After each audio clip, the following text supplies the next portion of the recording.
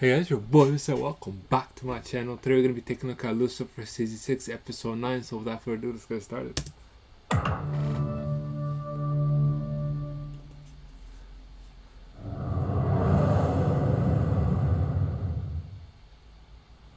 See?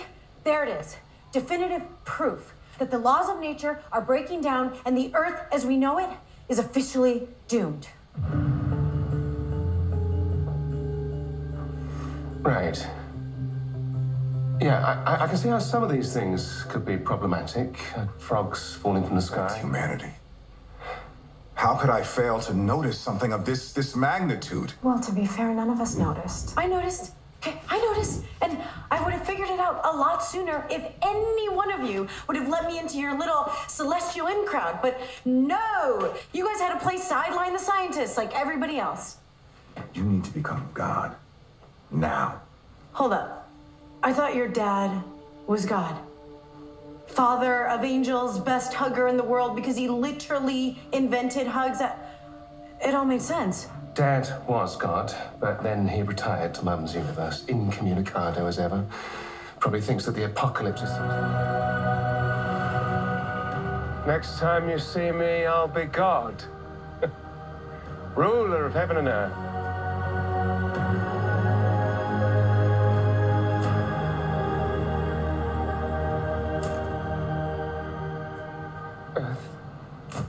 Why is he doing that shruggy thingy with his shoulders? It's very weird. I can feel my wings in there, but they don't want to pop out. This has never happened to me before. Give me some room. I'll give it a jump start. Give me some room. Okay.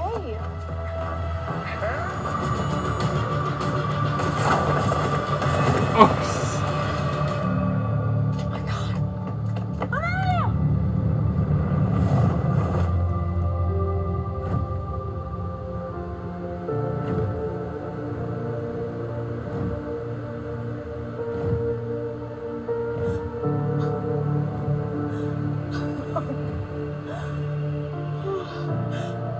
So that's how it's supposed to work.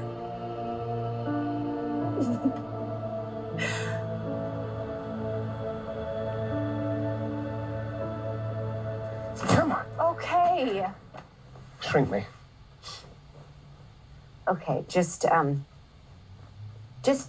give me a sec to think.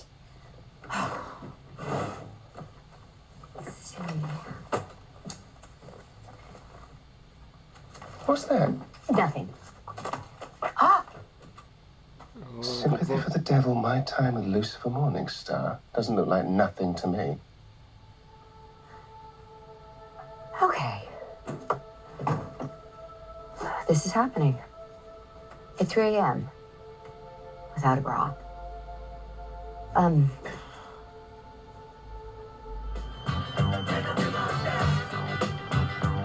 So, in conclusion, if we divide and conquer the Doctor's sure-to-be fascinating book, then we should be able to solve my wing-tuation in a snap.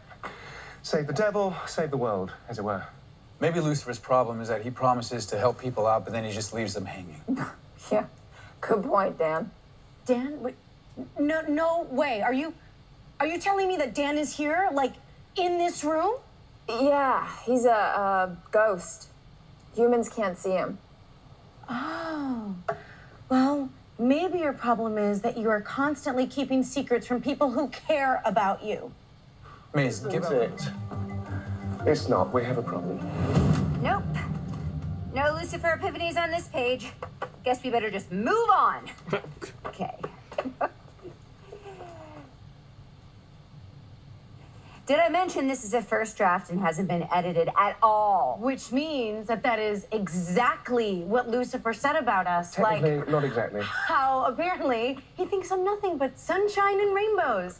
Not so sunshine and rainbows now, am I? Miss Lopez. Guess you don't really know me. Any better than I thought I knew you. Well, to be fair, you do tend towards a glass half full attitude.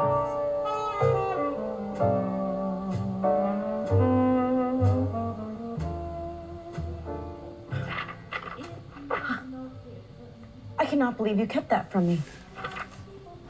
And that held an angel feather in my hand, and you let me believe it was from an emu?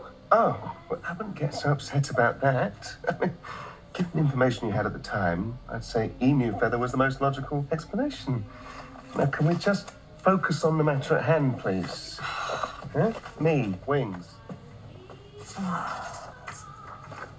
Thanks to the very existence of the core system, sometimes in this place now, a complicated mother, an animal always mother had escaped. Should I speed up or slow down? I mean, you can read, right? Doesn't matter. There's no surprises about me in here. All right, just corrupt cop, shitty person, I get the gist. You are not a shitty person, Dan. You're literally reading about the time we killed a guy, Maze.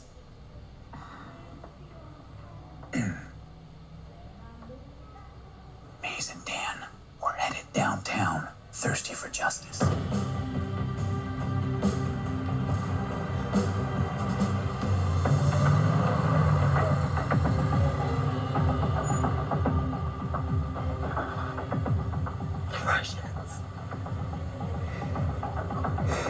It's what we have to do.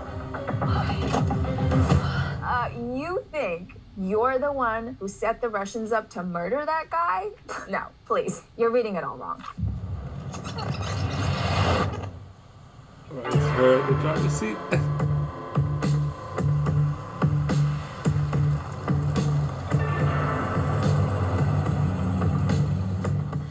Watching me walk around without a clue. But to be honest, Miss Lopez, I have always envied your ability to accept the divine in absence of proof. I suppose that's what faith is, isn't it? I lost my faith, Lucifer. I lost my faith after Charlotte died. And not one of you told me that you knew that she was in a better place. You didn't tell me that the big guy was still up there, that he still cared. That single set of footprints in his... Lucifer? Wait, you're leaving? Yeah, I'll call you later. Wait! You just stay here. It's my birthday. I have to go back. Don't go. Goodbye. Oh my God, are you okay? Have you seen Lucifer? No, sorry. Where is he? You're on your deathbed, and he's not there. He's never there. Oh dear. Oh, wow, okay, cool. Hey, Dan. I'm so sorry I didn't say this sooner, but I really miss you so, so much. And I even named a frog after you. Tell her I met Frog Dan, and I'm super flattered. And tell her that I really miss her too. Also tell her that her favorite beaker rolled behind her filing cabinet last week. She's been looking for that. He said, yo. I mean, what? I'm summarizing. Just show her the thing, okay, please? Dan wants But I wasn't. I was just a lonely tangent.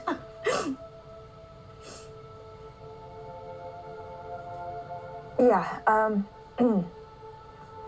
Dan says that while you may not have known the specifics, that everyone here always loved and trusted you, Ella. No, I'm not saying that.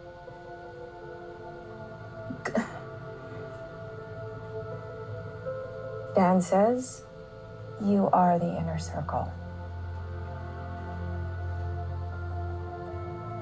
If you guys really trusted me, you would have told me the truth. Like it's your choice to whip out your wings right now? Like it's your choice whether or not to let me in?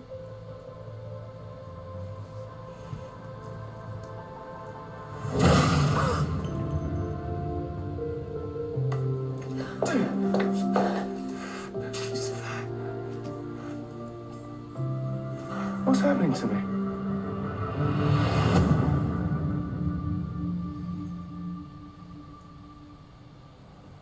You know, I wore this for so many years because it proved that you chose to be vulnerable around me. But